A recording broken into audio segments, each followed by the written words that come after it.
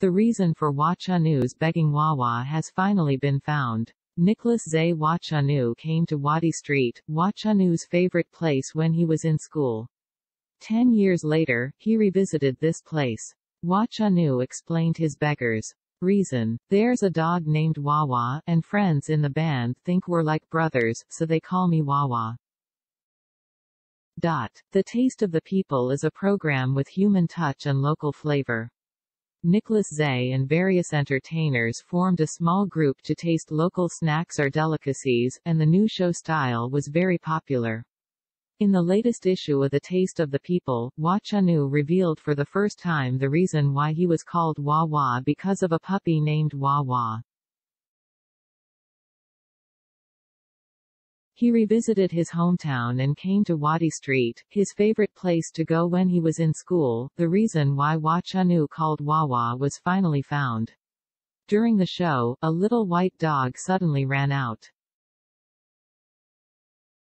Hua Chenyu was very excited and thought it was the previous puppy Huahua, but after inquiring, he knew that it was not it. The little dog Huahua has gone to Wang Xingxing. Hua Chenyu's eyes instantly turned red, and many comments thought that Hua Chenyu was really gentle.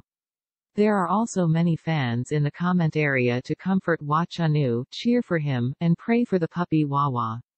They can be said to be very loyal and enthusiastic fans.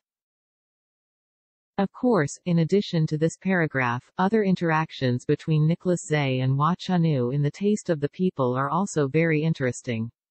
They are both very talented musicians. While exchanging hot and dry noodles and gourmet food, the two talked about their favorite music. When Hua Chenyu chatted with Nicholas Zay and an ordinary worker, Hua Chenyu talked about his creative environment. He said he used to write songs in dark environments where he couldn't see his fingers. He turned on the recorder, played the piano, and began to write and sing. So the music written during that time was a little lonely. But over the past 2 years, he's written songs in a different way. He changed the songwriting environment to the living room, and the songwriting time changed from night to morning. When he gets up in the morning, he draws all the curtains, the sun shines in, and he writes songs to the sun. Therefore, the current work is relatively sunny and warm.